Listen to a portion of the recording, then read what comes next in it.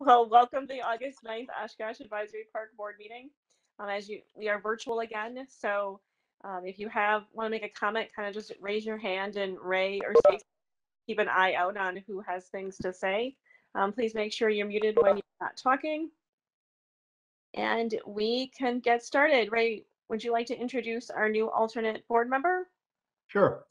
Joe Stevenson is recently appointed by the mayor and council as the second alternate. I gave Joe just a brief orientation earlier this evening. So, Joe, you just want to give the group a little background and why you're interested in the Parks Board? Yeah, sure. Is there a delay at all? I feel like my camera's kind of delayed. That's not bad. No, okay. Joe Stevenson, lived in Oshkosh for a while now. My family's all from the area. I am a city planner with the city of Menasha, so my background is all in planning. In my personal life, I'm pretty involved with neighborhoods to any kind of just community togetherness type of thing. I was on the board for the co-op for a while. So really interested in just kind of making Oshkosh a better place, and I think parks are a great way to do so.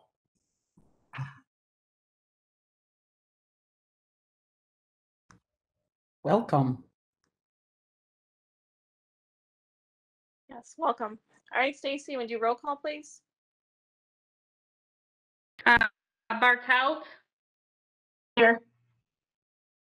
Davis? Here.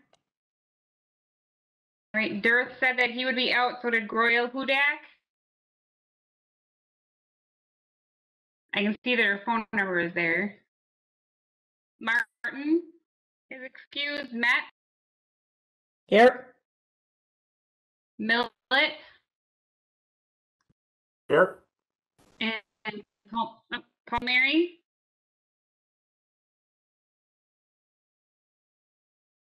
Ray, did you hear from Lori that she wouldn't be here tonight? Okay. I don't see her yet. Stacy, you might want to turn your video off. You're getting buffered occasionally. Oh. Give that a try. All right. I'm sorry. You just don't want to see me. No. Is Devin here?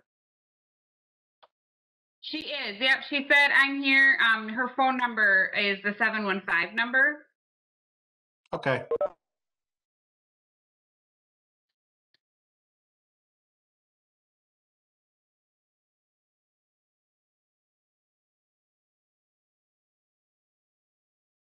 All right. Well, next up is election of officers.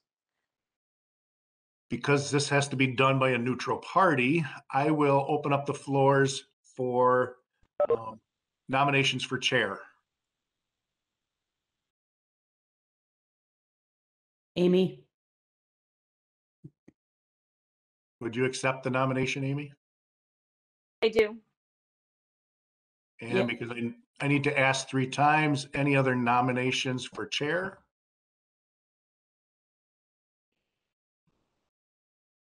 Last time, any nominations for chair? All right, if somebody'd like to make a motion to nominate Amy as chair, you can do so. I do. This is Becky. And a second? I second, Ms. Lester. And Stacy, you can take a roll. All right. Bartelt? Aye. Davis? Aye. Hudak? Yeah, sorry. Hudak? Aye. Aye. Okay. All right. Matt? Millet? Aye. Aye. And then we will use the 2 alternates as well. So Stevenson? Aye. And Schellinger? Aye. All right. Thank you, everyone. Amy, it's all yours to take nominations for vice chair. All right. We now need nominations for vice chair. And they don't have to be present to be nominated. I nominate Tony.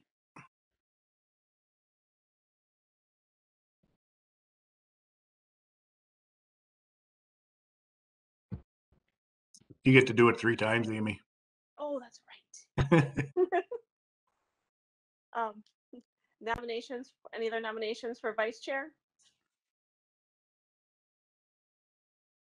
And last time, any nominations for vice chair? Now we need a motion and a second for Tony for vice chair. Make a motion. Can you do it for vice chair? Second. I think that was Devin and Becky. I'm sorry, who was the first one that made the motion? I believe it was Devin. Yep, Yep, so I it was thought it was me. her voice, so, Devin. okay. Thank you, dear. Roll call, Bartelt, Aye. Davis, Aye. Hudak, Aye. Metz, Aye. Millet, Aye. Stevenson, Aye. and Schellinger. Aye. Thank you.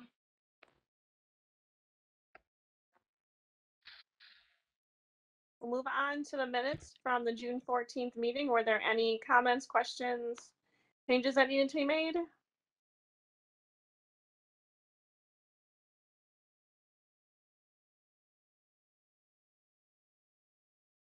All right, well, if everything looks good, then I'll make a motion to approve the June 14 minutes. I'll second. This is Lauren. Thank you, Lauren. All right, roll call again, Bartelt, Aye. Davis, Aye. Jack,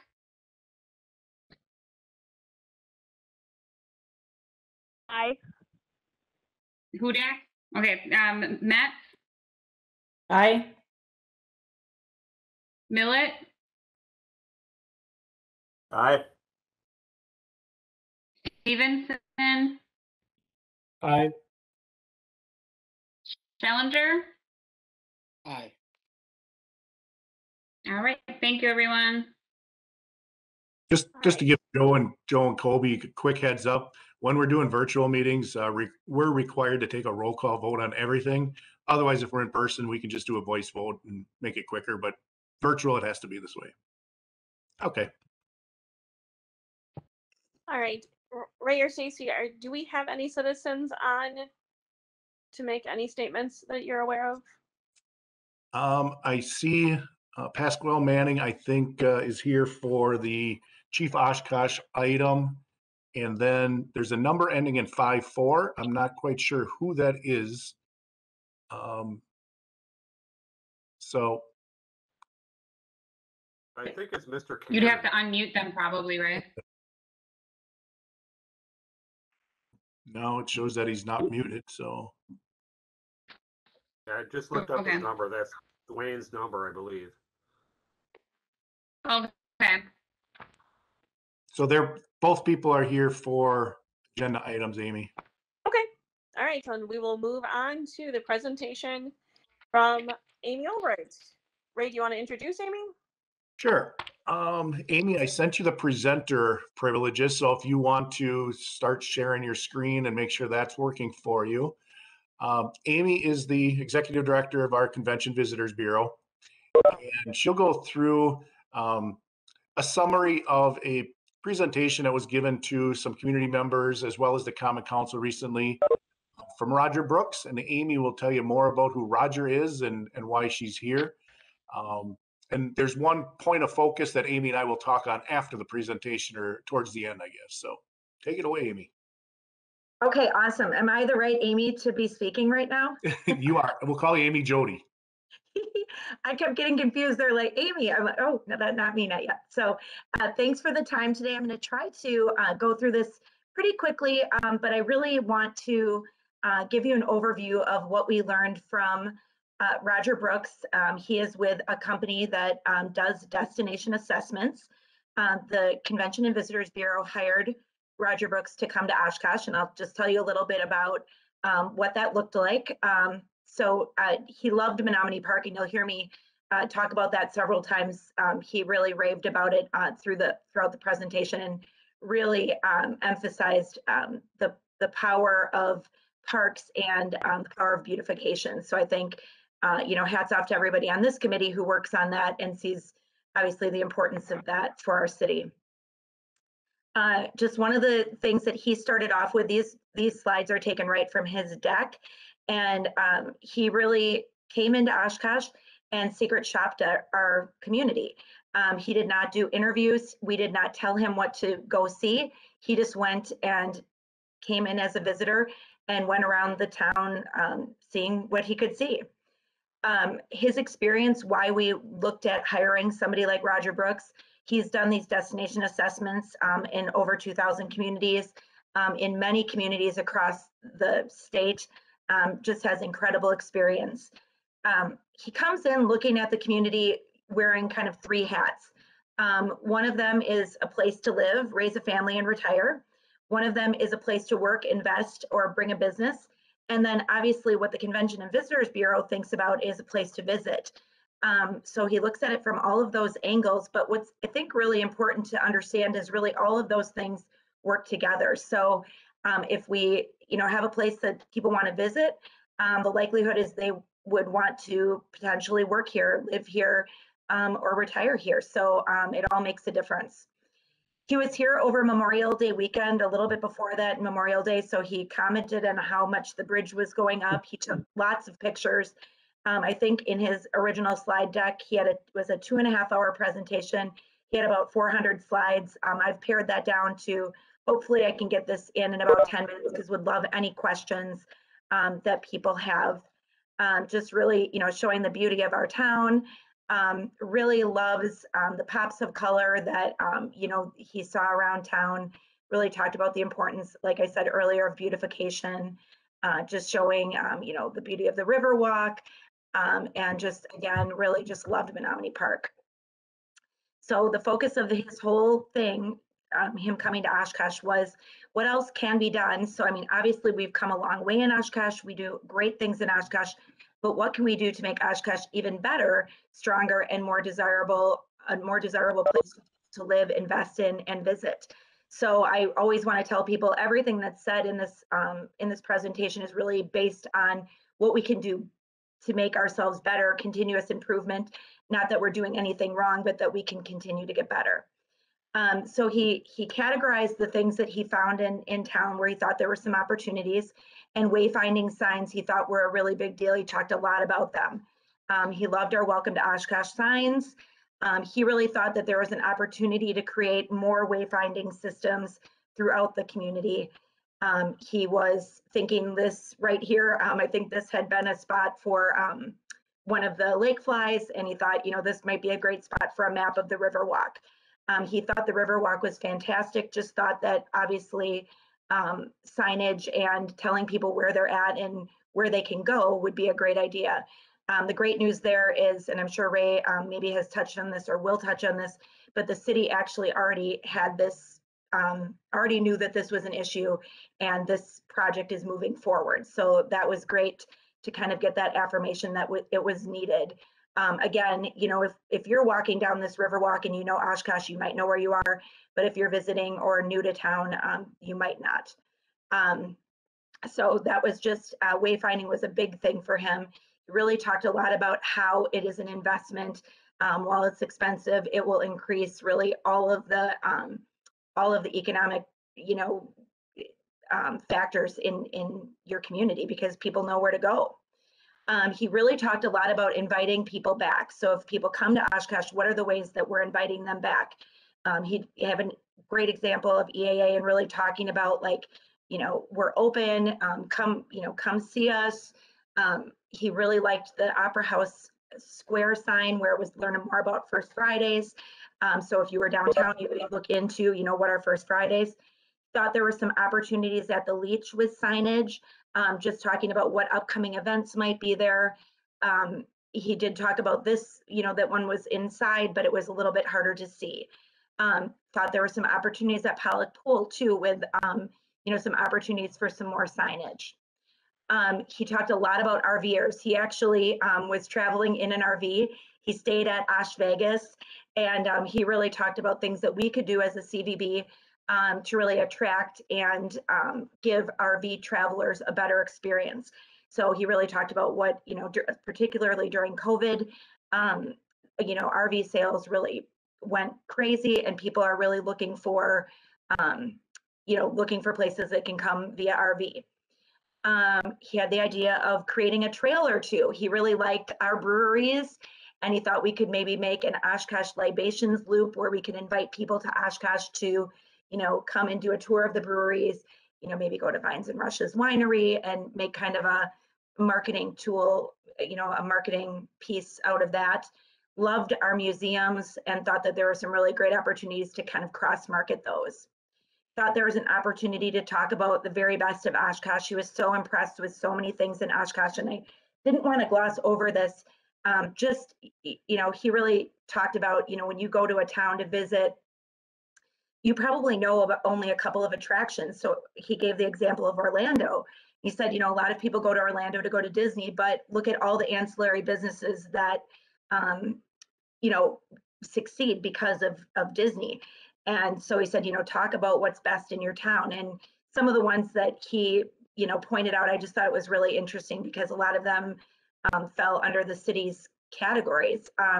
He loved EAA, which we all do. He thought Pollock Community Water Park was such a gem. He was just really wowed by that. He loved the Pain. He loved the Oshkosh Public Museum. Thought that the concerts at the Leach were just a great thing. The Riverwalk, the Grand Opera House, talked about Menominee Nation Arena, if there were special events at the Waters, Fox River Brewing, Oaks Candy, Caramel Crisp, Leon's, Artie and Ed's, the On the Loose cruises. And then I thought this was really interesting. Like I said at the beginning, he loved Menominee Park, but he really emphasized that, we could really market it as one of the best family parks in the country. And we know that not only from a visitor standpoint, but from a relocation and, for our companies that are trying to attract talent to our communities, the people are looking for parks. And we have some very, amazing parks. And I think that really, really supports investing in these parks and, keeping them great and keeping them growing. He loved the trains. He thought it was just so family friendly. He loved the play structure. It's just such a phenomenal park, which obviously I'm preaching to the choir here. He loved the sign really talking about what was coming next at the park. So really was into, how do we inform people what's going on? And he said, that you just really can't do enough with that. And then of course the Wyowash Trail. There were more that he listed, but I just wanted to kind of, do that. I had to just throw in Pete's Garage because it seems that no one can come to Oshkosh without mentioning Pete's Garage. So he was a big fan. He really said, let's talk about hidden gems in Oshkosh, gave some examples of how Door County has done a great job with that.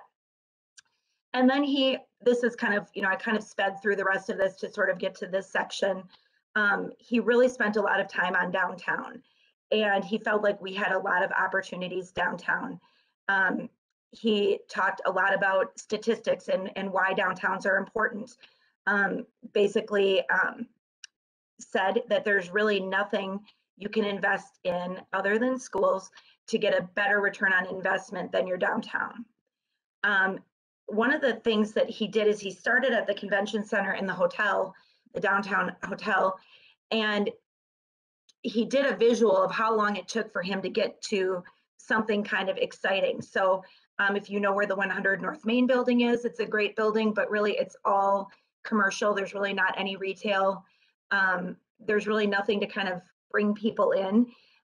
He said as he was walking, it wasn't until he got to Screwball Sports Bar or Market Boutique on Main before he really was like, oh, there are some things to do downtown.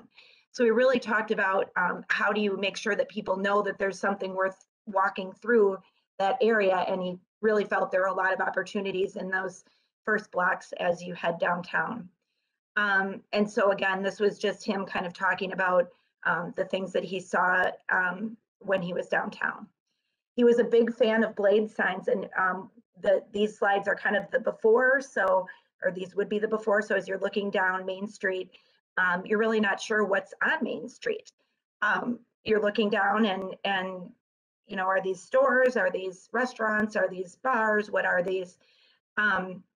So he really recommends to towns that they put up blade signs that really show people what's going on. So, you know, you've seen these in different towns, Door County, Lake Geneva, you know, lots of towns, and he felt that there was a lot of value in getting those blade signs up downtown. So he talked about that. He talked a lot about curb appeal, really just kind of showing the difference between something where there's not maybe a lot of florals or beautification efforts to, you know, some of the places that have really invested in that and what a difference those make. You know, he loved Fletch's, you know, talked about Peabody's and loved the lights and what was going on there. You know, really thought that we could add some pots and benches and things in downtown to make it more inviting. Really liked any of the outdoor seating that was available. Thought that, you know, what's now Wagner Market and Winnebago Bike, he thought they were doing a great job. Just felt that there was a lot of opportunity for beautification. So really talked a lot about that. You know, this was picture, I'm kind of laughing because that woman back there is wearing a winter coat. It was Memorial Day weekend. So that's probably not one we would use in our tourist brochures, but obviously empty flower pots aren't very inviting. So, you know, just some of those things that people are seeing when they come that we might overlook when we live here. So talked about, you know, how the downtown could do better with that, gave examples of what it looks like when there are planters and beautification is taken, you know, taken seriously like this. Talked about curb appeal, that can account for 70% of first time sales. So, you know, really have been trying to work with the city and trying to work with store owners. It's not quite as simple as just adding all these. There are some ordinances and things that are in place, but the city's been working with the downtown to get that done. So, you know, it's pretty obvious, you know, what the difference looks like when, you know, when you have, you know, a focus on beautification. So just talking about, you know, the addition of, you know, color, window displays, that kind of thing. And yeah, so those were just kind of, you know, the opportunities that he saw downtown. Talked about downtown merchants being able to have outdoor displays and really just, you know, how that becomes more inviting in a downtown. So these are just all examples. He really felt we had a very brown downtown. He actually felt like our city was pretty brown. So he really, I think, made the case for public art and, you know, murals or anywhere that you can add color. Like I said, he loved the color at Beckett's, but thought, you know, maybe there's an opportunity for some murals, you know, along City Center. He just, you know, just said, you know, color obviously makes a big difference. Pointed out, you know, these row houses and, you know, what a difference the color made there. And now that I've told you this, when you drive downtown, you will see a lot of brown. He thought there were some opportunities with our crosswalks. He thought there were some that needed to be emphasized a little bit more, particularly in regards to the river walks for safety. And then he suggested that we might try to do something fun or artistic when we're looking at those crosswalks. So again, just, you know, talking about the power of beautification. And then finally, he really recommended a programmed downtown plaza. He thought that that was something that would be a game changer for Oshkosh. So he looked at areas downtown that he thought, you know, could be possibilities. He really, you know, when he looked at this, he thought this was actually where our farmers market was held because of the sign. You know, he looked at areas that were maybe more obvious that had room, but I think there's a group, and we'll talk about this later, that's really leaving no stone unturned downtown as to looking at where a possibility could be for a downtown plaza. Thinking of downtown as the community living room, really making it inviting, having programs going on quite a bit of the time, and we'll talk a little bit about that. The key ingredient is having programming, and he believes that if you don't have 250 days of activity in your downtown, you really can't be fully successful. And when we count up the days downtown, we have a hard time of even really getting to 100. And that would include really all of the events that we do downtown. This would just be, something that would be going on more year round. So, his studies show that bringing people downtown obviously helps the businesses, and then the businesses grow because there's more people, and then you have better businesses. And there's just, this kind of cyclical effect that brings people to your downtown. He feels that on any given night, about 1% of your population really should be downtown. If you think about days when you're down at the farmer's market, you see what that looks like. You see what a thriving, amazing downtown looks like, and we have it going on those days. But how do we get that to happen more often? These are just some examples of cities that went with an idea like a downtown plaza. They took this parking lot and they made it into a plaza. These plazas, the ones that he would recommend where we live in Wisconsin, would have an ice rink in the winter and would have some kind of water effect in the summer. The ice rink would be something that would not be controlled by Mother Nature. So we've, as you know, we've had the ice rinks the last couple of years and they've been awesome, but they really can't be relied on from a standpoint of promoting them because we're never sure when the weather is going to cooperate. This is Rapid City, South Dakota, and this is, what they did to their downtown, added this downtown plaza, and they really saw the growth. He has detailed accounts of what happened when these towns added these. But as you can see, there's always the water aspect going on, and then there would be the ice skating rink in the winter that would have skate rental. It just really creates a reason for people to come downtown. Again, this is another example of what a water feature could look like. This was a social media post from Rapid City, South Dakota, and the person wrote, "I grew up in Rapid City and it was never as cool as it is now." So really looking at what brings people back to town and what brings what keeps us competitive as a place people want to live and work and visit. This is in Indiana. And then you can just kind of see there's all different looks, there's all different sizes, and it's all just very preliminary right now. And again, just a suggestion. Finally, I know I said finally before, but finally, really what this is all about is quality of life. So we know that, we have businesses that are looking for jobs. So we need to make sure that we're a city where people want to go. We want to make sure that we're a welcoming community. We want to make sure that we have amenities that people are looking for. The new reality is that this is all kind of the same thing. Community development is leading tourism development. We know that it's just as important to have great parks for tourism as it is for our residents and for people that we want, to come live here. So he kind of leaves us with this mission to become the most desirable place to live, in America, he says, which, we can go for in our state or in our county. So what are we doing now? We've kind of created this Destinations Oshkosh team, and we're really looking at all of this information, and some of it is really low-hanging fruits, like getting those signs up. That's stuff that we can really kind of implement pretty quickly. A downtown plaza obviously takes a lot more planning, a lot more thinking, a lot more, how would this be funded and where would this go and what makes the most sense for our city? So again, I want to be very clear that all of this is really recommendations, but probably things to really think about. And so just finally, I like to leave with, here's to making Oshkosh an even better thriving place to live, work, invest in and visit. And Ray's heard this probably 20 times now as he sits on our CVB board, but I believe this to be true. And really what this quote is saying, hopefully you can read this on your screen. But basically, if you build a place where people want to live, they're going to want to work there. Business is going to have to be here. And if business is here, people will have to visit. So we all are working in this big cycle together. This isn't about building something just for visitors to come in. This is for all of us to enjoy, attract visitors, attract people, retain the people who live here. It all works together. So there's my presentation, and I'm finally done.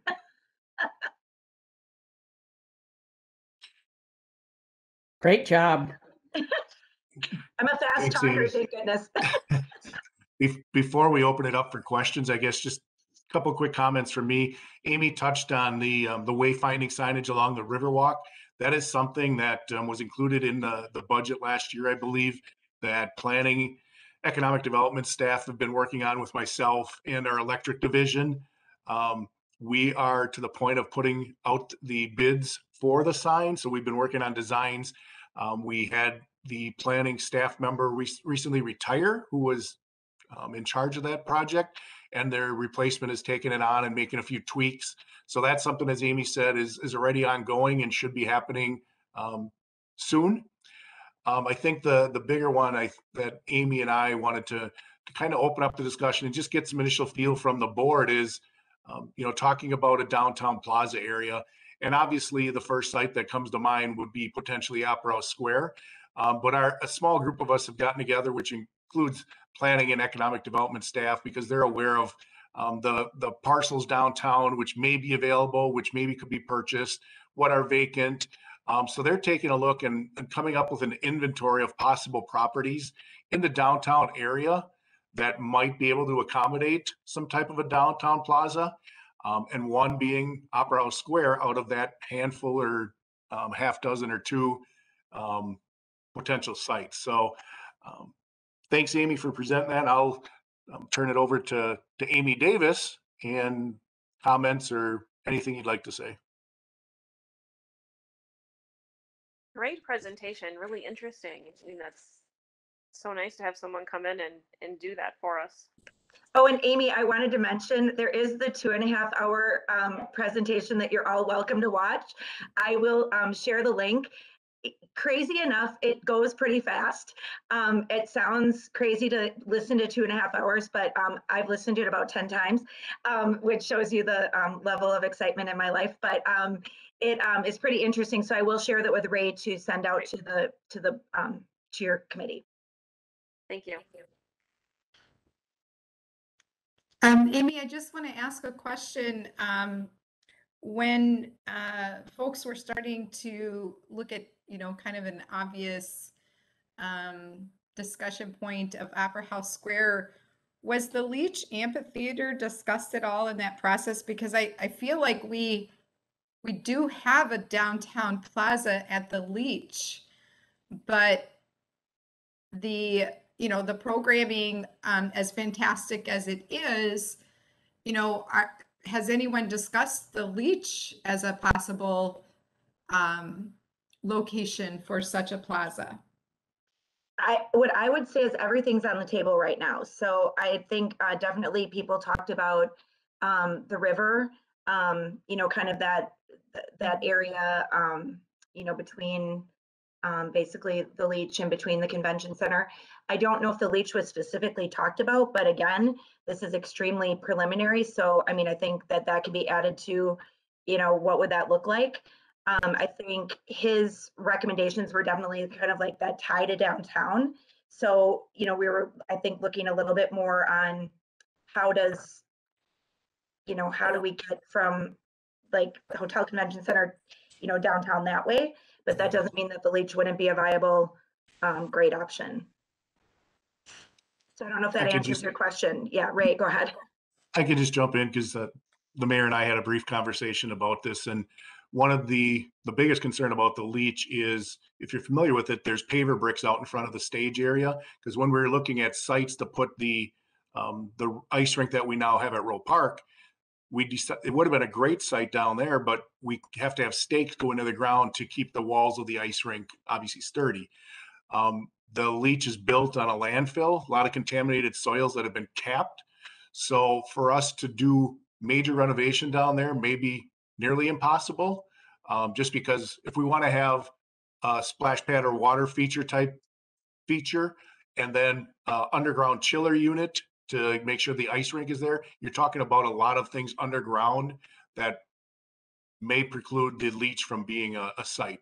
Not going to say we can't keep it out there, but that one may be an issue of it can't happen because of the contaminated soils and other things underground there. So, but it's definitely, I agree, Mayor, it's there. Could it have been used, or could potential if some of those contaminated issues weren't there?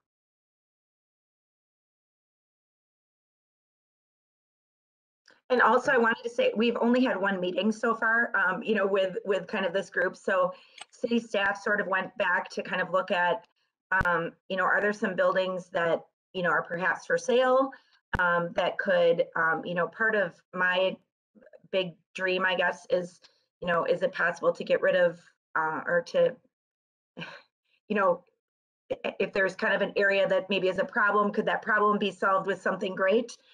So really kind of trying to think big picture about where this, you know, where this could potentially go. You know, there's cities that have done very small, cities that have done very big. So, you know, there's a lot that would need to, you know, go into this. So, I mean, I think any recommendations that you have, you know, feel free to send those to Ray, you know, obviously, and or me, but and we can just add those kind of to the list of, I guess, you know, where we're looking right now. I really like the idea personally, and if anyone's familiar with what's going on in Neenah, they're doing a very similar project, I would say, with their ice skating rink slash kind of outdoor space for the summer. So I do think we'll probably start seeing these a lot more, and it gets to that point of kind of creating an active downtown year round. And I'd like to see the downtown in the winter be a little bit more vibrant. Yeah, and I mean, that's such a great point. This is not a new concept. It's not like he just thought this would just be wonderful in Oshkosh.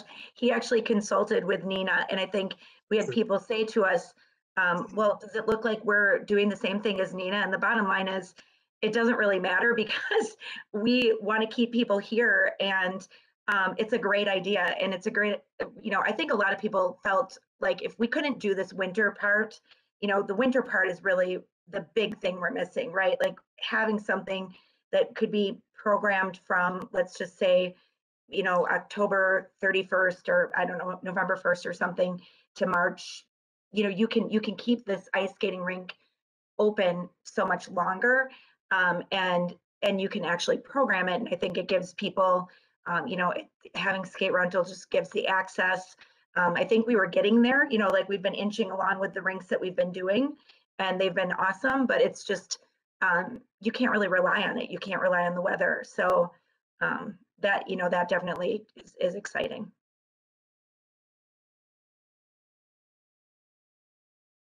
I know Ray and Chad will be really sad to not have to rely on the weather with the ice rink. Because somehow it's like January, it'll be, you know, 75, and then it's below zero for, you know, 2 weeks, and then it just goes like that. So I just had one comment, Amy, to the presentation, which I thought is great coming from them. Yeah, but I know this is a brief and probably a cut down version of the whole presentation, but was there much connectivity to the southern part, like down in the new Sawdust District and stuff like that, connectivity to the downtown at all from that end? No, not really. I think, you know, I think one thing to remember is this is one person's perspective. You know, this is, well, it's him and his wife, and he's, you know, he's an expert. He doesn't really, like he said, he wasn't told anything before he came here. So it's not like he really knows, you know, what the Sawdust District is going to be. That being said, he really did talk a lot about like Oregon Street and tying that in. So he kind of understood that we have a bigger picture there. So he talked a lot about, like he really liked Rhapsodies, and he was, you know, like I said, he went to Pete's Garage and he thought that there were some great stores on Oregon Street. So he understood that. So I think it's kind of part of that big picture. But I think his big thing is you've got to get people down there. You've got to give people a reason. So I think once you create that, it sort of spirals off. Like everybody can use that as sort of a marketing tool, like, hey, come ice skating and then come check out my antique store on Oregon Street, or come have an ice cream cone at Rhapsodies. You know what I mean? So I think those areas can benefit too. But he really didn't go into that. He did talk about the outlet mall, and just, you know, the outlet malls, you know, our outlet mall is not, you know, perfect right now. And he just, you know, said that's happening across the country. You know, that's not uncommon to your city. I mean, I felt like he genuinely thought Oshkosh was really amazing. And he said, I usually he's like, I come to some places and he's like, it's hard for me to come up with, there's just so many opportunities. And I think he felt like we had so much to build on. So I think we can be really proud of that. And he loved the parks. He loved South Park. He really loved Rainbow Park. Really just it went on and on about the parks. So I think, I look at that as an opportunity to use that. When you're looking for park funding, and Ray's heard me say this too, but this is, it's quality of life, it's tourism, it's attracting new people. Parks are, part of that whole thing. So Amy, then as far as the Parks Advisory Board, this is an invitation for this board to give input to this plan. And Ray, is it your thought, or Amy, your thought that this would go on our kind of regular outstanding issues for regular input, or is it a one and done? We get one shot to give input. What's the expectation of PAB? Yep, I would see this, as Amy said, we've only met once, and this presentation was back in, was it June already, Amy, when we got this? So it's a process where I think we'll continue to work with the other city staff and some of the stakeholders. I think the next step will be coming up with those 6 or 10 or 12 potential sites, and then sharing those with the board and saying, all right, here are some of the sites that we've identified. Here, I think we're going to come up with a list of pros and cons. And share those with you. So I think the plaza is probably the biggest project I think that's really gaining momentum, and I think an interest from the community. Again, the Riverwalk signs, something that was in our budget's already been going down as far as down the road for purchasing. So those, we'll report when they're up. I would hope they're either going to be up yet this year or by next spring. But no, I see this as coming back and getting you in the loop on it, because again, if somebody right now says we don't want to see this happening in Opera House Square, I think we want to know about that so that we can relay that to our small group. Yeah, and I think we're kind of trying to talk to groups. There's definitely, I think, going to need to be, a private public type funding for this. So I think there are definitely some donors that would be interested in supporting something like this. So, there's just a lot of that kind of back of the house trying to figure out, is this even a possibility, and what does it look like, and all of that. So any feedback I think is great at this point. So, and like I said, I will send the link to the whole presentation, and you can kind of see the other things that he talked about too. All right. So I thought great presentation, Amy. I really liked it. Hi, Amy. The stuff, I love driving home and seeing events happening actually in the square, because I drive by it all the time. And it just makes the whole downtown just seem more alive and more active. So I love the idea of it. In his, well, you guys are just starting out, but I think one of the things is parking. One of the things that you guys are looking at to be able to expand parking so more people come downtown. I think that's kind of a hindrance for some people. Is that in the plan or not? Yeah, he definitely talks about parking.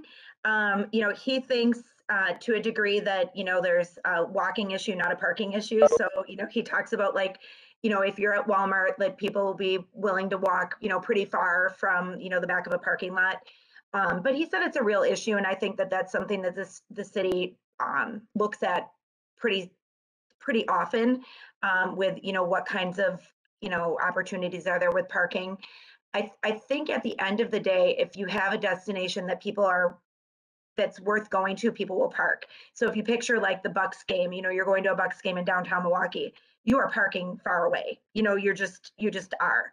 And you don't really hear anybody talk about that. We don't really hear any complaints necessarily on farmers market days, because people are really excited, to go to the farmers market. So it definitely comes up. It definitely comes up in his presentation.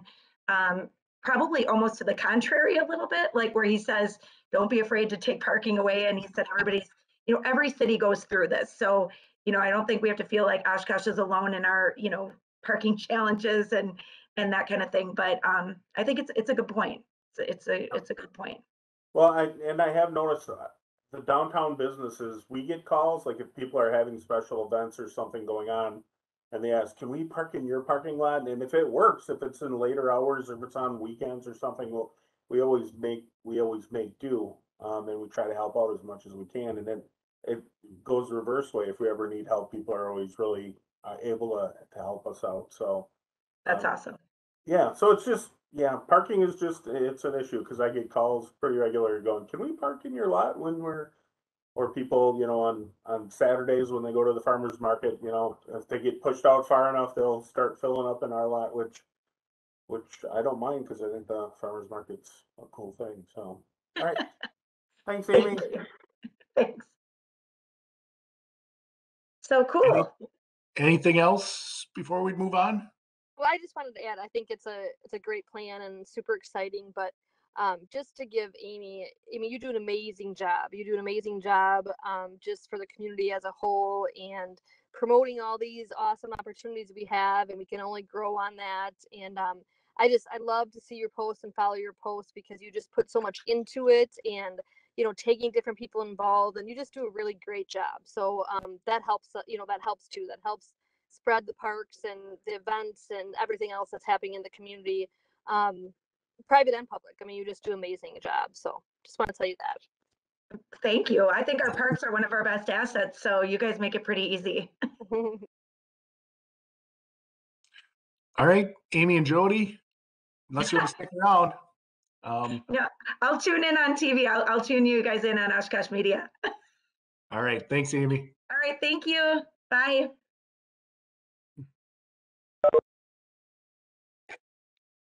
All right. Well, now we're moving into some old business. We had a discussion previously about the Gulf War Memorial. So we had some questions. Ray, do you have some more updates on that? I'm going to turn it over to Bill. Bill's been working with Mr. Cannon from the Vietnam's Vets, and I believe he's joining us via phone so that he can help give some clarification to questions that you might have. So, Bill, why don't you kick it off? Okay, thank you, Ray. I think I see Mr. Cannon there, so welcome. The last meeting, there were a few questions regarding the text on the proposed Gulf War on Terrorism Memorial. And so, Mr. Cannon, would you like to weigh in on that, please? I think you're on mute, sir.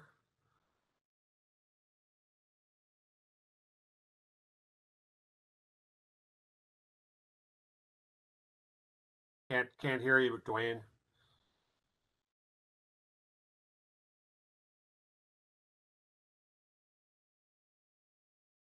I'm not able to unmute him either, so.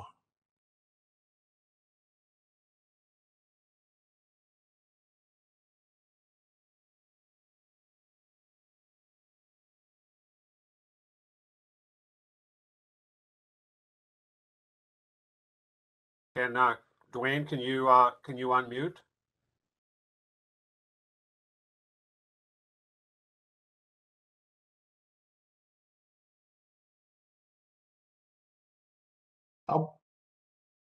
How about if we move to the next one, Dwayne? When you get unmuted, if you chime in, we'll be able to come back and know that you're with us. Did you say my name?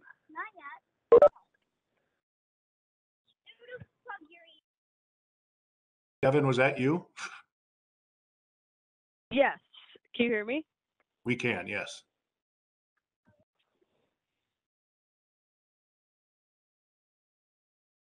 Hey, Amy, let's move on to the next one, I think. And Dwayne, if you want to keep trying to unmute, and we'll hear you come in.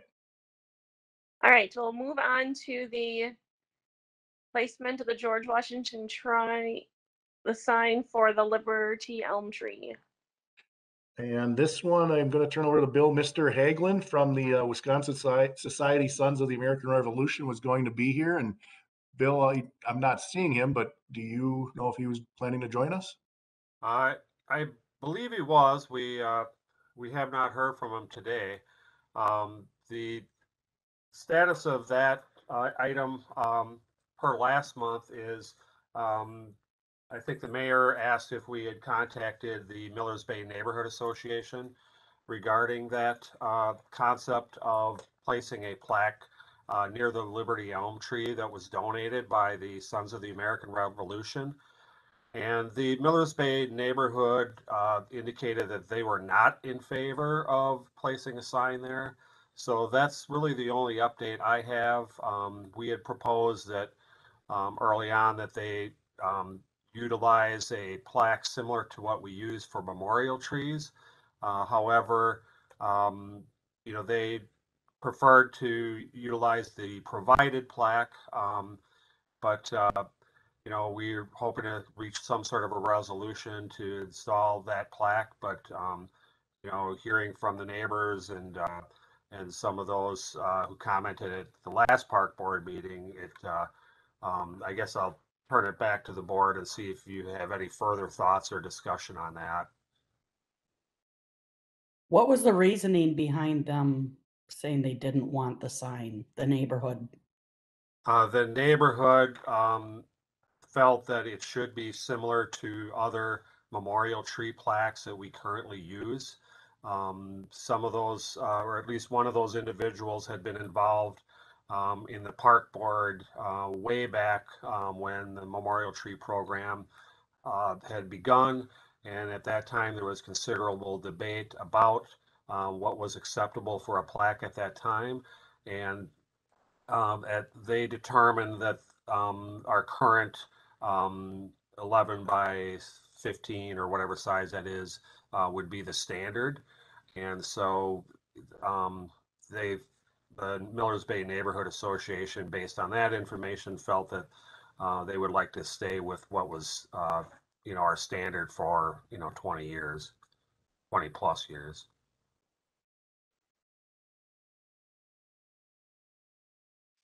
Well, since Mr. Hagland is not here, I'm wondering, is this something that we may want to consider tabling to the next meeting?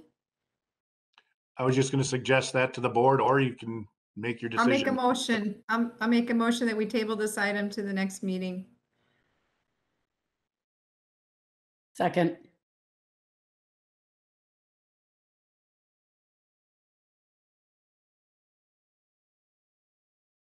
Stacy, you got that? We ready for a roll call then, Ray? Yep. Yes. Okay. I just wanted to make sure we were ready for the roll call. All right. Bartelt. Aye. Davis. Aye. Groyle. No, I'm sorry. Hudak, rather. Sorry. Here, or aye, sorry. Metz. Aye. Willett. Aye. And Palmieri. Aye. All right. And then we go to our alternate, Stevenson. Aye. Schellinger. Aye. All right. Motion passed 8-0 then. All right, we will reach out to him and encourage him to be at our next meeting, hopefully. Mr. Can, I just want to check real quick. Mr. Cannon, did you find the unmute? No? It should be at the bottom of your computer. At least it is on mine.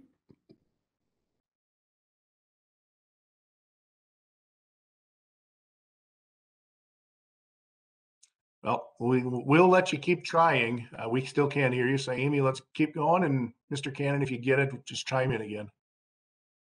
All right, that means we're moving on to some new business. And the first order of new business is discussing the Chief Oshkosh sign plaque project. I will, I'm going to kick this off, and we do have John Fitzpatrick and I believe Michelle Benke. John and Michelle have been teaming up as the staff liaisons for the Diversity, Equity, Inclusion Committee meetings. So they've been involved in some of the discussions at that committee. But I think the memo that I included in your packet from John Fitzpatrick dated May 12th of this year, I think gives you a good understanding or some of the background. This is a project that former Mayor Cummings was very interested in. He had received a donation from a community member to go towards updating some of the information around the Chief Oshkosh Monument. Again, just looking at the memo, I'll just highlight a few things, and then I'll ask John or Michelle to chime in if there's anything I missed. But the monument was erected in 1911, largely through the efforts of Colonel John Hicks. It's maintained actually through the Hicks Trust, which is set up within the city for maintaining municipal sculptures and monuments throughout the city of Oshkosh. And the trust is actually administered by the library board. So if Bill or I or somebody from our staff notice something that needs to be addressed on one of the statues, we actually have to contact the library director and have them put it on an agenda for the board to consider. The former mayor contacted members of the Menominee tribe in order to get some of their input on this project. In response to that, they formed a Chief Oshkosh Monument Project Committee, and the committee members are listed in that memo, members from the tribe, members from the university, Wisconsin Humanities Council. And what they're really looking at doing is providing a modern, historically accurate interpretation of Chief Oshkosh history and so forth. So in the top, it's about the second paragraph on the second page, talks about the 5 different plaques or signs that they would like to incorporate. A biographical plaque on the south side of the statue, a statesman plaque on the east side, a steward plaque on the west side, a land plaque on the north side, and a meta plaque on the south side of the statue. A couple months back, the Diversity, Equity, Inclusion Committee had discussion of this project and feels strongly about moving forward the concept of providing further information, signage, plaques around the monument. And they actually drafted a resolution that they will be forwarding to the council, asking for the council to support the concept as well. And I believe we have at least Dr. Manning, I believe, is on the meeting. Dr. Pasquale Manning, assistant professor of English at the University of Wisconsin-Oshkosh. And like I said, John and Michelle are here. So at this time, we provided information to you. We provided the resolution along with the information that they're recommending be included on the signs. John or Michelle, would you have anything that I might have missed that you want to add?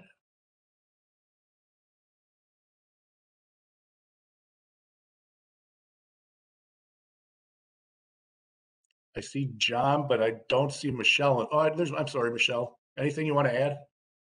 No, I think you did a pretty good job summarizing it, Ray. I don't have anything to add. Okay. So we're here asking for the board to consider the idea, and if there's questions, we can try to answer those. Do you want Dr. Manning to speak, or do you have any questions first of all?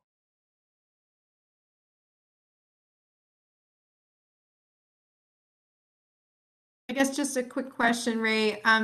It looks like maybe a couple of pieces of that memo got left off that had a little bit of a mapping of the site, but I think most of our board members are familiar with the layout or the site. Just, I guess, would point out that I believe in John's memo, John Fitzpatrick's memo, there was an attachment that had described some cataloged area that the signs or that could not go into. And this committee, a number of years back, had kind of already dealt with that with the walkway, the ADA, the ADA accessible walkway and that. So unfortunately, I didn't see that in the packet for folks to kind of be aware, I guess. Yeah, that area basically is the area within the inside of that perimeter walk. So for us to do any improvements or erecting of things in there is almost prohibited. We'd have to get some further permissions on that. So I think, I think the idea that's been floated around is to hopefully place these items outside or on the back side of the perimeter. And we'd like to do that as well, so it has access for those ADA accessible reasons, wheelchairs, strollers, whatever that might be. Do we have pictures of what they're supposed to look like? Are they just the standard, like, information boards you see at That's, from what I understand, that will be forthcoming. I think right now we're looking for the concept of moving this forward and then having final discussion on what the signs will look like or what that may be.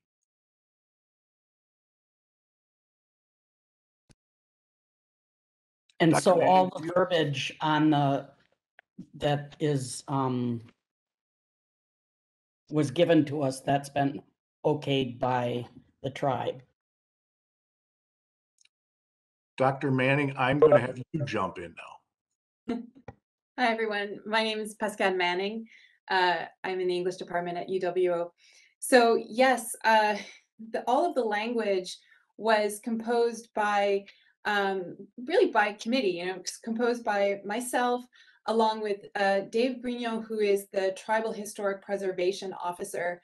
And it was a product of a lot of different conversations that Arnold Chevalier was very heavily involved in. So Arnold Chevalier is a citizen of the Menominee, and he is the third person on this this now committee of three, which began with a lot more people and has gotten smaller over the years.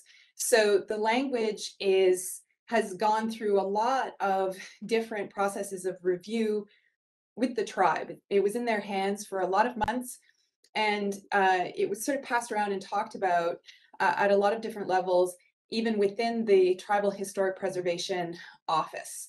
And so the language that we have is certainly approved and in some ways, co-authored by the tribe. Dr. Manning, can you speak to, because I've heard different ideas on what might be placed there. Is it the intent that it would be signage that we have, for example, we've got some historic signage along the Riverwalk that we work with a vendor on, and we've got some historic signage in our parks. Is that something similar to what you'd be looking at? Yes, I think our proposal, we had a little image in our PowerPoint that we presented to the DEI committee back in April. And our proposal was for some version of a traditional historical marker. And so I think ideally we imagined things in bronze cast just because they are so durable and require so little maintenance. We'd envisioned something that can accommodate the number of characters that we have in the individual signs. So, our longest sign is 283 words. So,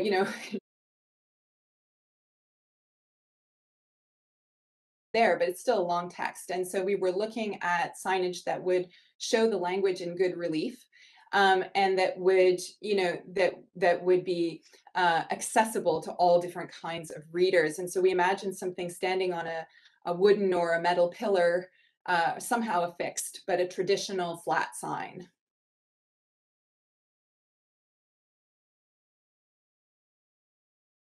And if I'm understanding the park board's role right here, we're agreeing to the concept of updating these signs and then where they're being placed, right? I mean, we're not here to, I guess, critique any language of any kind. We're just here in concept to agree to this. It's kind of the idea.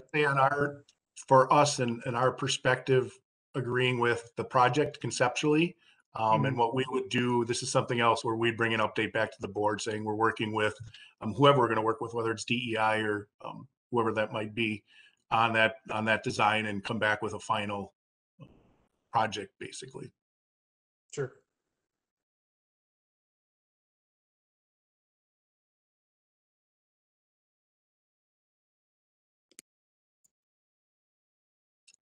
Any other board members have thoughts or input?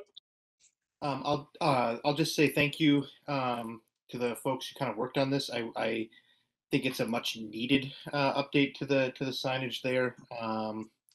It'd be nice to have something that that feels worth kind of worth reading and sharing, and as we kind of tell the story and the history of what's here, what's been here, and maybe what will be. So I support moving forward, and I think that's great.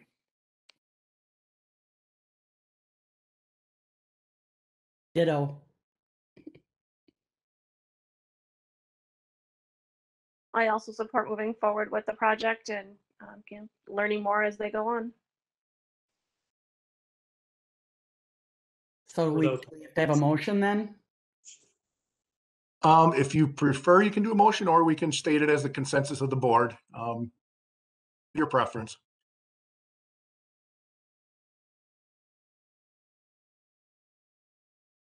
Because it's a concept, I guess maybe saying that we're the consensus of the board was to go ahead with the project. I think once it comes back fully, maybe that's when we'd say, yes, we fully recommend and support this. Yep, I agree. Great. Agreed. Okay, so we'll make sure the minutes reflect that. Thank you. If I could just clarify one moment before we move on, it was my understanding that the board would make a recommendation to council to move this project forward. Ray, did I understand you to say that you're expecting something to come back? I don't know. Not sure where we're getting that. It's stated that the board would make the recommendation.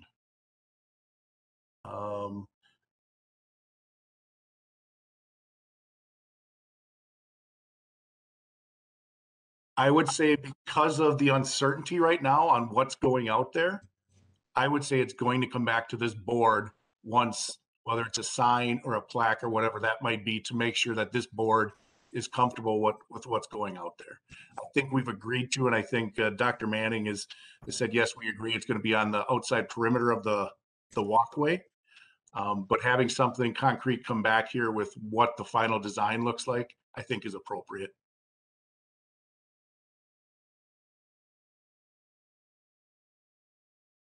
Are you good with that, Dr. Manning? Yes, certainly. I'm more than happy to meet with this committee. Should it be appropriate to talk about the project at any level? I'd be happy to talk about the language on the plaques, to talk about how we've come to the suggestion to position the plaques where we've proposed that they might go. And I know the same is true for Dave Grigno and Arnold Chevalier. We would be happy to furnish the committee with whatever information they need to feel that they have a full understanding of what we're proposing to do. But other than that, I don't feel like I have anything really to add at this stage. Is there a conditional approval of some kind we can do? I mean, we just talked about the standards that we put for plaques for trees. Is there similar standards for something like this that we can say we conditionally approve this given that it follows X, Y, Z? I don't want to overcomplicate things, but I also don't want to slow down the project. That I think is the discussion that we need to have with the committee a little bit further. I think they have been talking more about a bronze plaque type, and depending on how that gets mounted and the size of it based on the number of words, like Dr. Manning had said, we do have, again, those historic signs along the Riverwalk that I think are very nicely done. And, we do, I wouldn't say it's a template or a measure, but it is something that if we want to try to remain consistent with something that's out there already. But I think at this point, giving the consensus that we're supporting the concept, moving it forward, unless somebody strongly feels right now that either a bronze plaque is good, not good, or trying to match something on the parks. I just think it's maybe a little too early until we get a chance to put some of that together.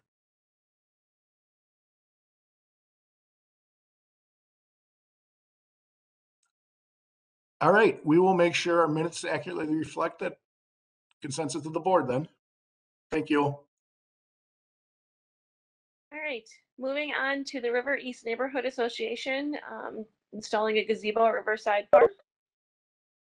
All right, I am going to pull up what we gave you in the packet shortly. I do have Alexa from our planning division on the meeting as well. Alexa coordinates applications for the grant funding from neighborhood associations to do projects within the city. Ultimately, those go to the Common Council for approval. And one of the projects that was submitted recently for consideration by the River East Neighborhood Association was to install a gazebo in Riverside Park. A little history on Riverside Park. Up until about roughly 11 years ago, when the Riverwalk started to be constructed down there, the park was renovated and the parking lot was renovated. There were two gazebos in the park which were removed. They were older gazebos that probably needed to be removed, not only for the improvements, but because of their condition.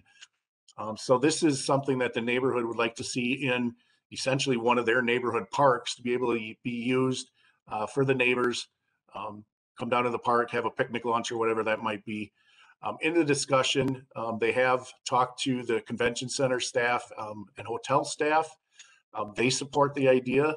They see the possible use for when they have some weddings there potentially and for photo ops and so forth. So I had invited Kathy Webb, the representative from the neighborhood association, but she was going to be out of town and we couldn't find a substitute. So this is something we're aware of.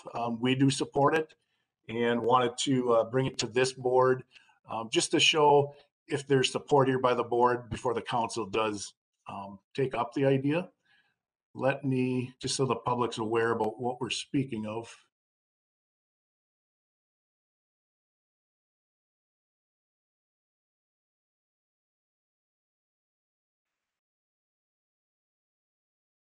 So here's a map of, here's the convention center. Hopefully you can see the cursor moving around.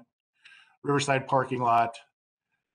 We already have these pedestrian connections going down to the Riverwalk and up to the sidewalk and back at Convention Center.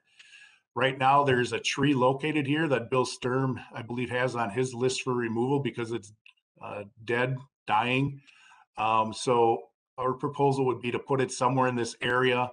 We would also include as part of the project an accessible walkway coming off of the existing walkway to make sure we had ADA compliance. So in general, this is the area that we're speaking of. The neighborhood association had considered in their application asking for two gazebos, one to be located here and one further down at near the Leach in Riverside Park. But due to funding availability, they were told that at this point there might only be funding for one, and they suggested this location be the site.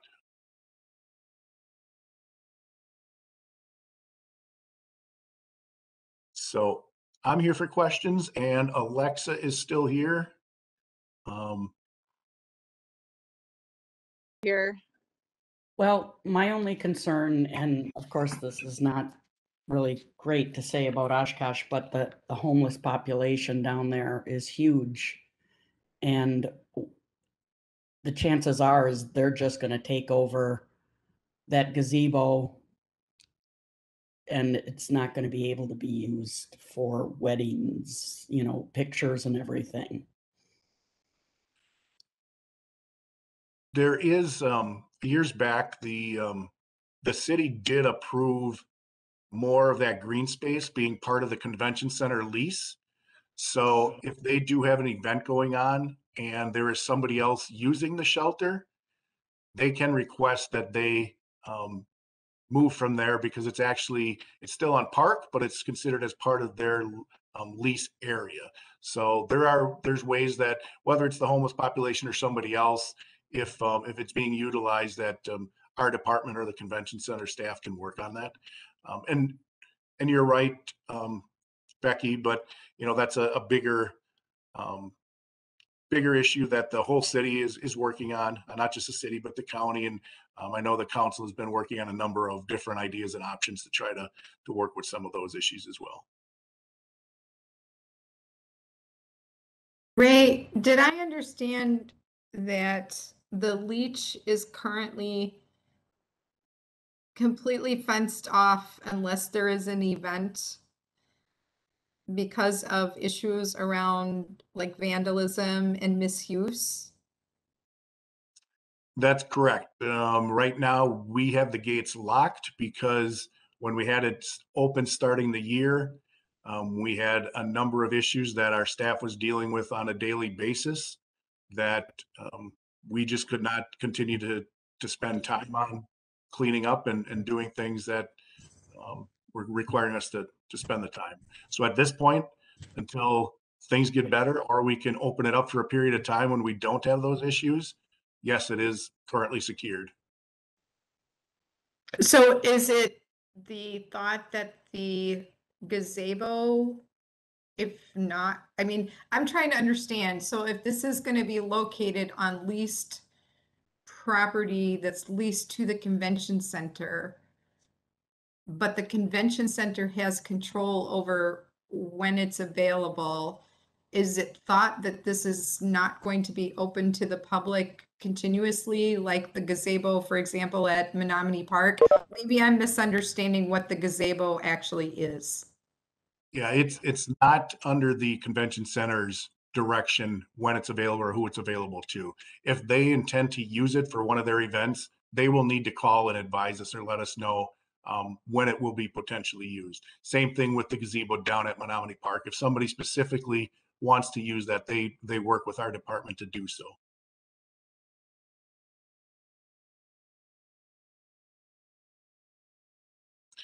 Alexa, as long as you're here, is there anything I missed that you would like to add? Just besides that, this is a project from the Great Neighborhoods Program, which is a program that I administer, and it's open to neighborhood associations. And so the River East neighborhood did apply for it, and they have indicated that they want a gazebo there for a number of years. So also, did you explain their commitment to the parks and how they help clean up the trash cans and how they'll definitely take care of the area because they've demonstrated that in the past? I didn't. If you would like to, you can feel free to. Okay. So I know that River East does, what would you call it, Ray? Like a adopt a trash can type program thing? Adopt a site program. Yeah, so they help during throughout the year. They help and they come and they empty the trash cans that are at Riverside Park. I know that they've developed relationships with the people who do hang out there, including people who fish, people who might be lingering there for the day. They have committed to kind of becoming neighborly to them. So I know that we will have eyes and volunteers on that park and the gazebo if it does get added. So I do feel confident in the neighborhood's commitment to this project. I think it's fantastic that River East neighbors came together in agreement on adding an asset to not just their neighborhood, but one of our city parks, and I'll be supporting this.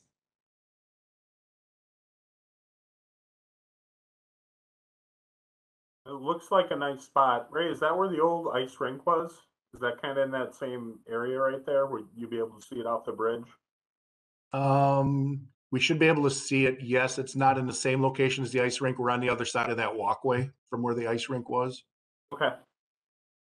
I think it'll look nice. Light it up. It'll be a nice little site out there on that park. Yep, I also support the gazebo going back over there. It was nice when it was there. On this one, I would enjoy a motion to the council showing support for the project.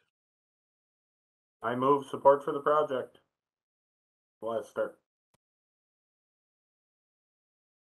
Second. Second, Lauren. Yes, if we could, like the previous item, also see kind of a final visual on this. Yep. Before it goes to council, just Um, for consistency's sake.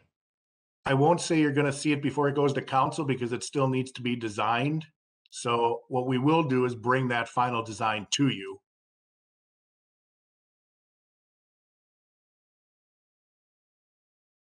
So the funding gets approved before we can start designing anything.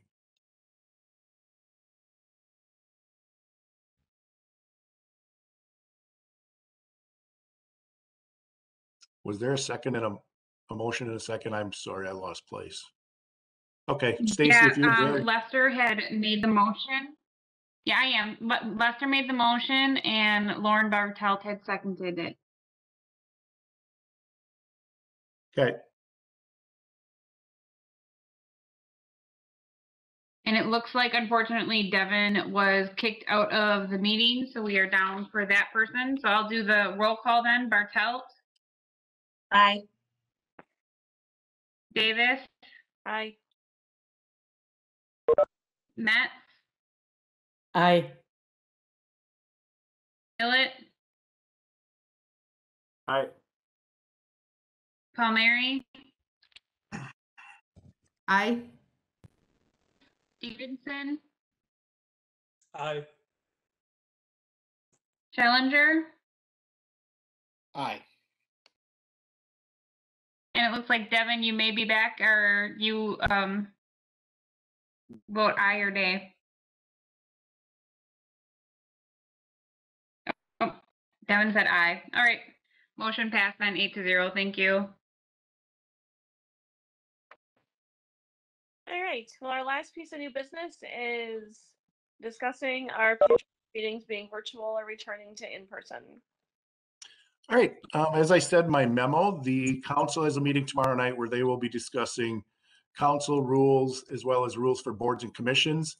I think up until a couple of weeks ago, it may have been considered to have all boards and commissions coming back in person September sometime soon. But I think the council may have some discussion tomorrow night about possibly leaving that up to boards and commissions based on the increasing numbers locally. So I think the best thing for us to do is find out from the board what their preference is tonight. And if the council makes some decision tomorrow night that might affect that, we can definitely let you know. But we're open to hearing everybody's thoughts and comfort level. And I just want to add to this discussion that one of the other boards and commissions had come back in person, but is choosing for their next meeting to meet virtually, and ran that by the city manager. He has no issue if, at one point in time, we come in person, if we need to, unless council goes a different direction tomorrow evening, at least at this point, if the need arises to detour back to virtual. Just wanted to share that.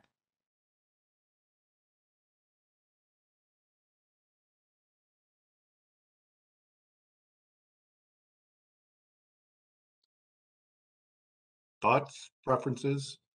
I'm good either way. So I'd like to be back in person.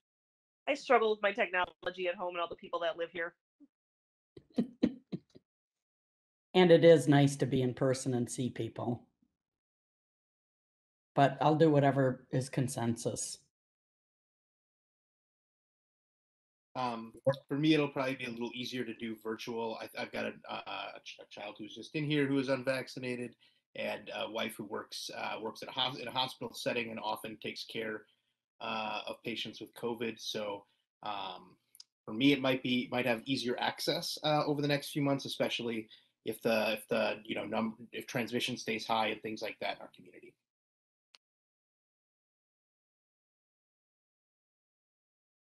Yeah, I agree. I think I am eager to be back in person. The technology issues can be a challenge, but at the same time, I think, being able to be flexible, like the mayor was saying, and recognizing that transmission rates are going back up, it just makes sense, I think, to be safer rather than not. But yeah.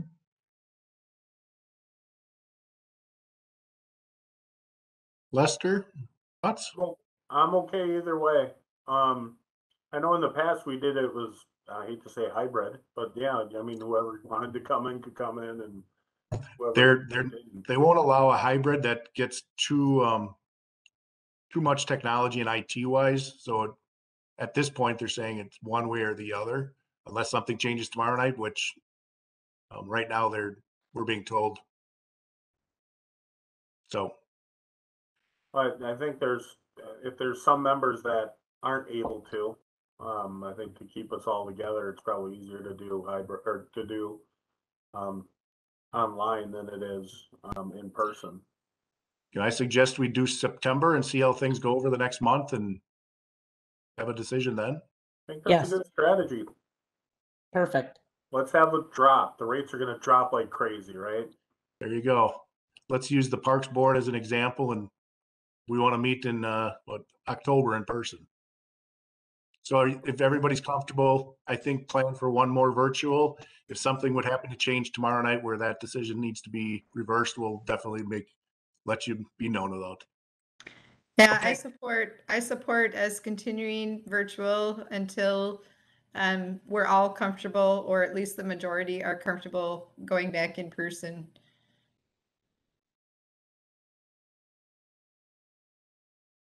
Sounds like Okay. it.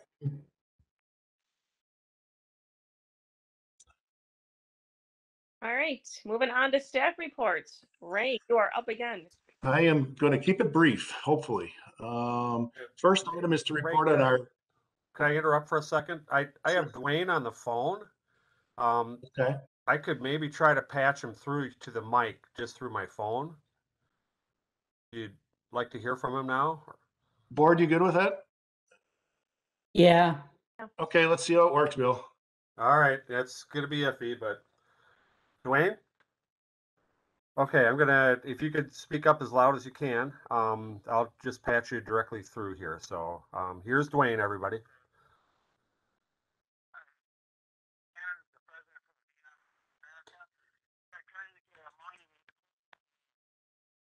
No, it's not going to work, Bill.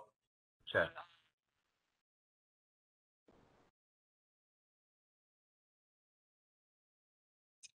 We'll have to bring him back again next month, so let's stick with that at this point. Say, Dwayne.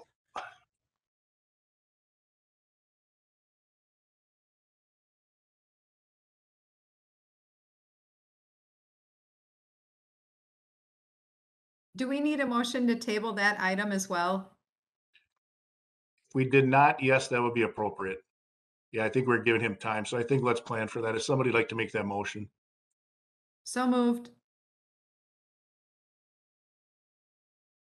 Second by somebody? Second. That seconded? Yes. Okay, all right. All right, Bartelt, Aye. Davis, Aye. Hudak, Metz, Aye.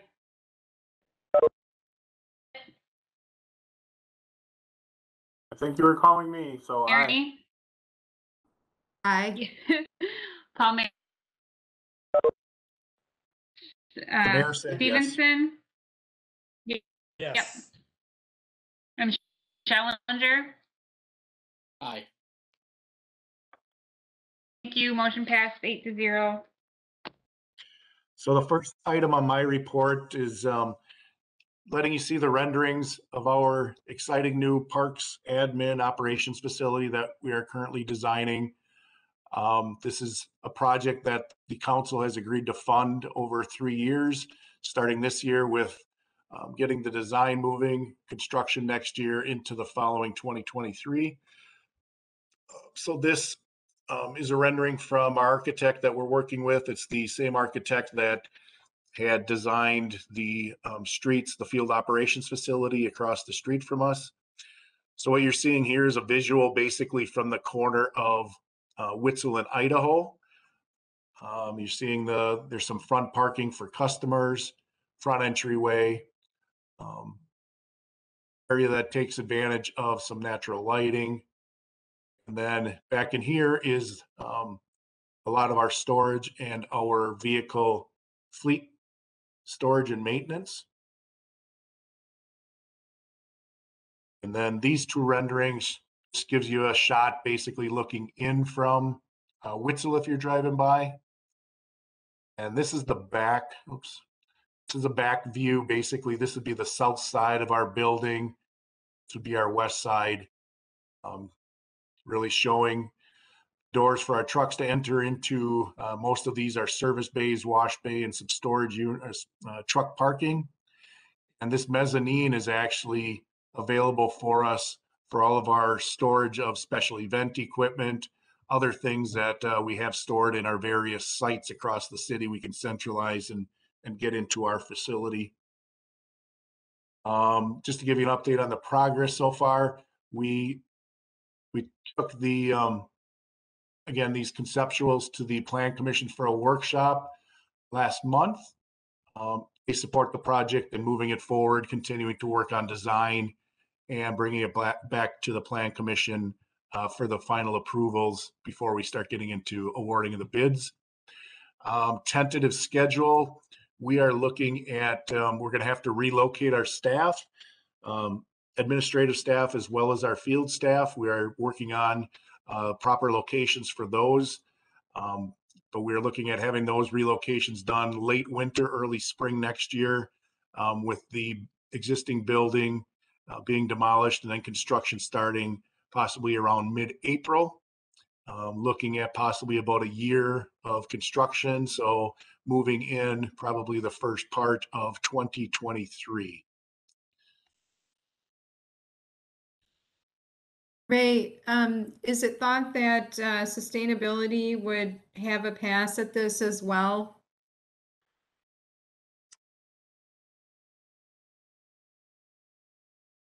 I would say yes, we'll be sharing it with the sustainability board as well.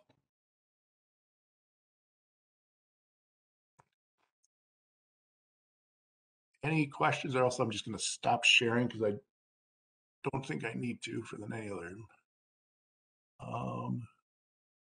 Sorry, I'm losing track of where I'm at here. All right, so the next item is part of the zoo plan called for a black bear exhibit.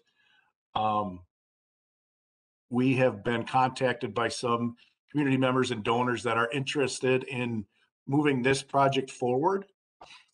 So we're working on getting a design for black bear, and as Chad and I talked about this, we have the fox that we acquired recently also needs an exhibit.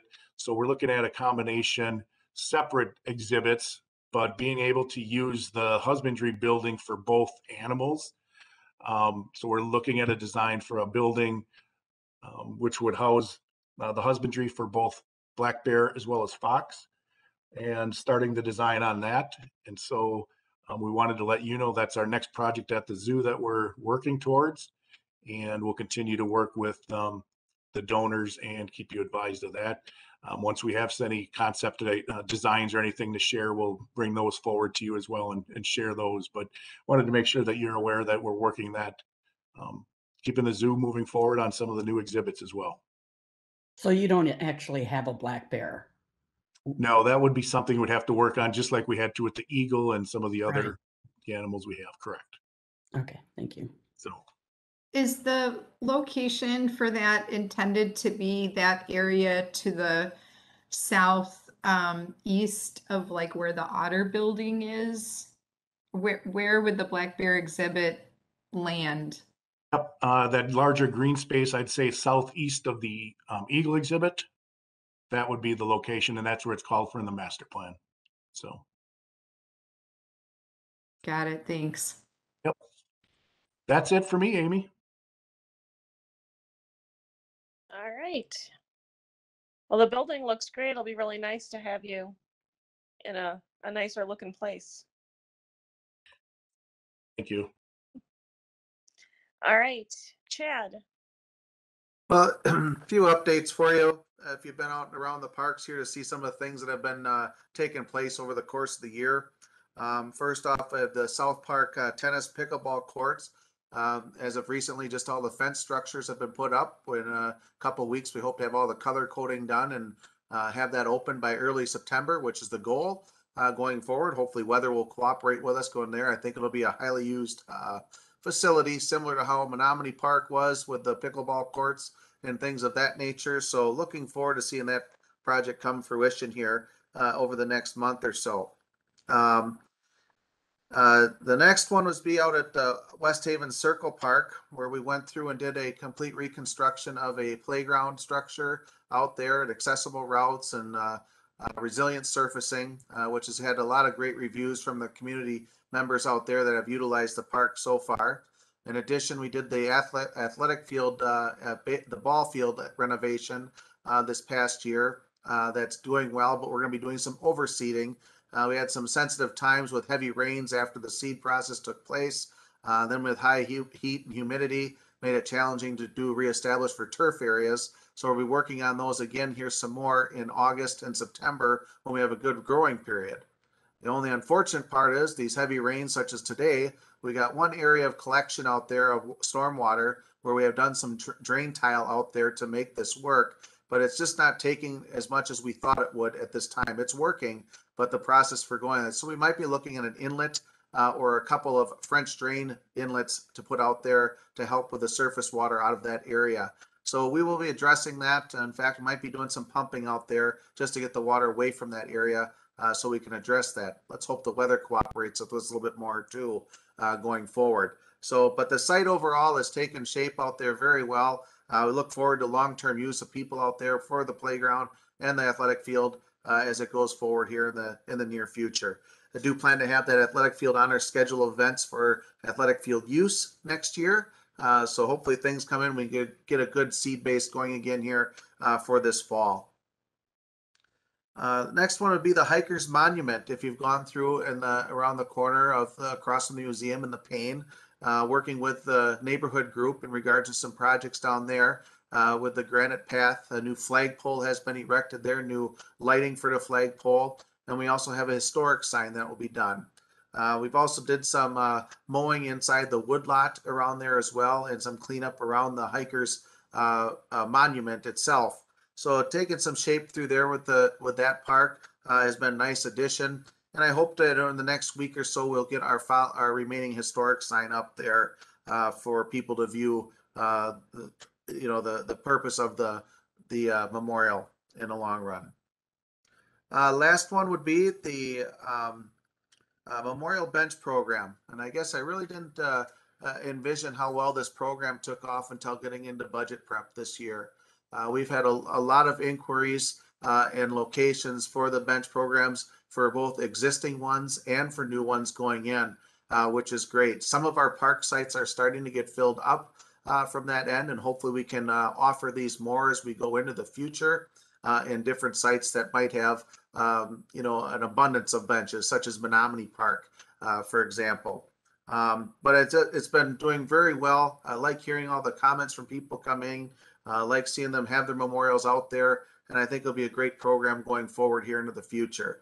So looking forward to that and getting a few out. The only negative side for us is the deliveries for some of our orders for these have been delayed throughout the course of the year with COVID and manufacturing. So right now we're taking orders into 22, hoping that our other ones received that were scheduled in early May or early spring that are supposed to be here in August, and then another batch coming in probably in late October, early November. And our goal is to get all of our concrete work done in advance of these, so when these benches arrive, they can be installed at their locations. So look for those to come out, and hope to share some of those more as we get into the future and get those installed. So that's what I have for a report today, but if you have any questions or concerns, I can definitely take those. Just a quick question, Chad. Yes. I know that there's a little bit of a delay opening up the wood shop, but I guess the question is, given that the senior center does have that fantastic resource, was any thought or discussion given to locally made benches by, I don't know, volunteers with the wood shop, or are these to be resin material or concrete, or what material are those memorial benches? They're all steel with a coating to them that are a little bit more durable for all season use. As much as I enjoy wood benches or what they call the Aldo Leopold type benches, they're great in certain settings. But I think these are more permanent and work with us on our accessible routes as well. So that's what we'll be going with. And actually, come to think of it, I do recall the one out by the Shoreland Restoration at Menominee, that kind of gridded metal that's coated. Okay. Yes. That's what, okay. Thank you. Yeah.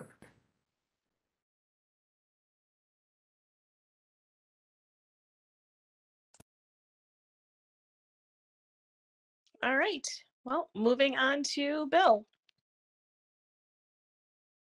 Okay, I just wanted to update everybody on the Emerald Ash Borer situation. I think I explained at last meeting we had over 900 trees that we will need to be removing.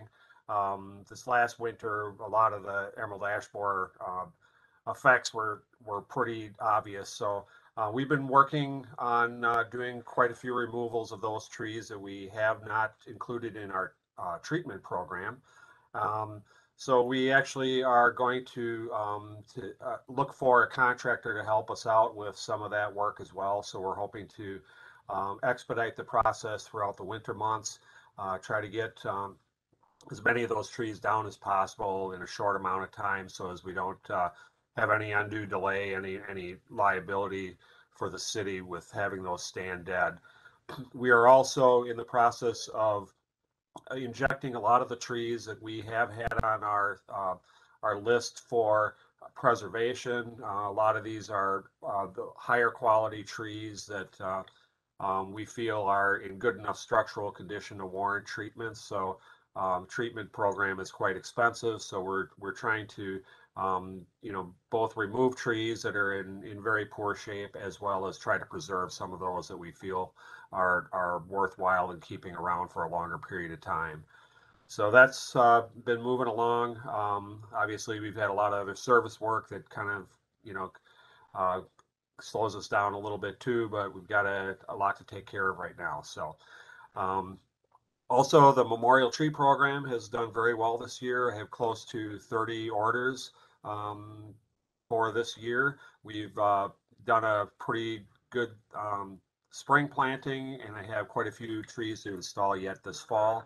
So that's been very popular this year. I think people are understanding that we're losing a lot of trees in the parks and other areas, and have stepped forward and donated a lot of trees to replace those that we're losing. So, I think it's been a good program overall, and it seems like every year it gets to be a little more popular and stronger. So we're very happy about that, and the ability to install a lot of different species as well during that process, and primarily in the South Park, which we lost quite a few trees there, and also Menominee Park have been pretty popular locations too. So it's been a good program, so we're very happy about that.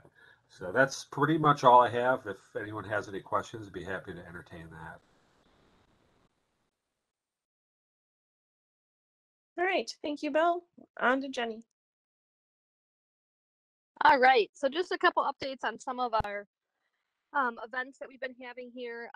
So our new Brews on the Bay this year, which we were supposed to have in 2020 to start off, which we moved to this year. So we've had two so far. The first one in June was really, really great. We had a really big crowd. People are just really loving the idea and spending, time out in the park.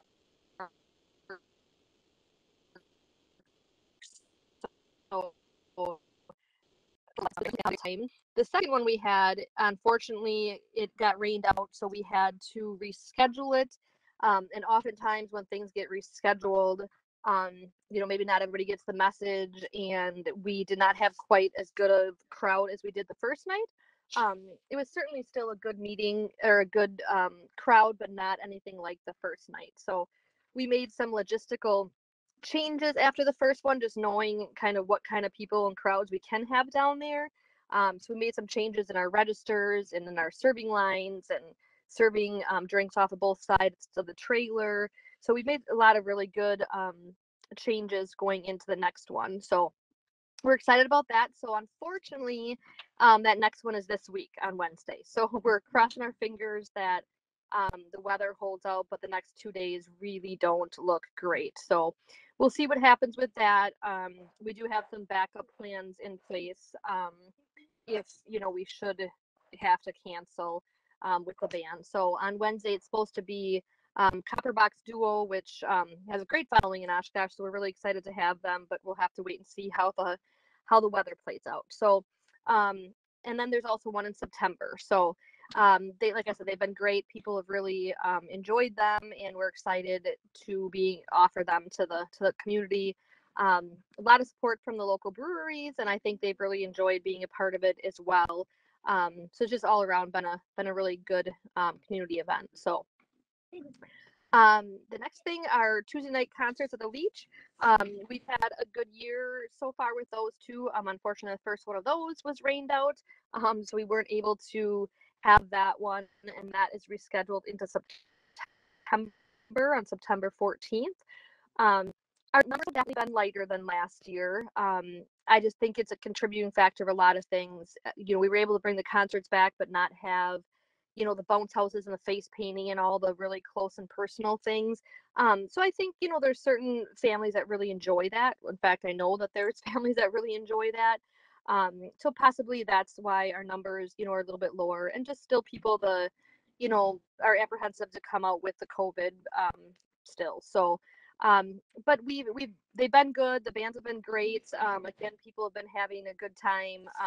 But our numbers have certainly been down compared to 2019 on those. So, and then last but not least, we have new kids camps at the pool this summer. And these were kind of brought on as an idea, again, to keep those smaller groups rather than having the big events where you have a lot of people. So we started kids camps where we have 20 people per session. So it's just, and we can split them up into groups of 5 or 4. It's just a more intimate type event, and those are still sponsored by Winnebago Community Credit Union, and they've been great. We have all different kinds of activities for the kids, from tie-dyeing t-shirts to making slime to making their own ice cream. We spend some portion in the water as well. So this week right now, again, unfortunately we had to cancel this morning due to rain. But this week it's the Go for the Gold is kind of the theme, and it's for the older kids. So from 10 to 13. So we did one in June, which was for 5 to 7, or June was 3 to 5-year-olds. And then the one in July we did for the 6 to 9-year-olds, and then this one is for 10 to 13-year-olds. So they've been great. I think in 2022 we'll certainly continue them. And this kind of came on again with all the different changes and ideas for COVID. So next year we'll have all the registration paperwork out early, and all of our paperwork is finalized through legal and safety and all that stuff. So I think this is going to be really great for the pool moving forward. Doing these kids camps, the people who have attended have really enjoyed them, and we've gotten some really positive feedback. So something we'll definitely carry into 2022 as well. So that's it for those things. If anyone has any questions at all. I'll just make a quick comment. Was dropping granddaughter and friend off at the pool and picking them up last week. It was great to see the kids having a good time, and it was a hot day, and I know that water felt good. I wish I would have had time to join them. Yeah, right. And it's been an interesting summer. It's either we get those really, really hot days, or unfortunately we've had quite a bit of rain. So it's been a lower summer for sure, just because we don't have that consistent weather. But the days that are hot are good. So yeah, people are definitely enjoying themselves.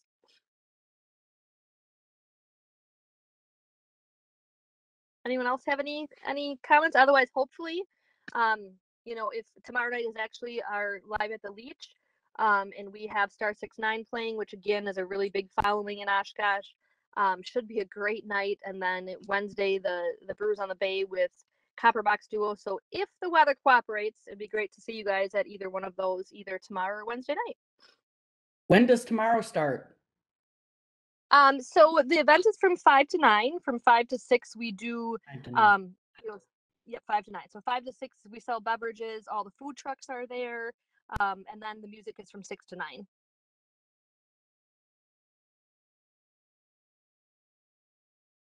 I think Ray said he'd buy anybody who shows up one, right, Ray? Okay. All All right. right. Great. Thank you. All right. Well, thank you, staff, for all your reports. You guys have a lot going on. Is there any other business tonight?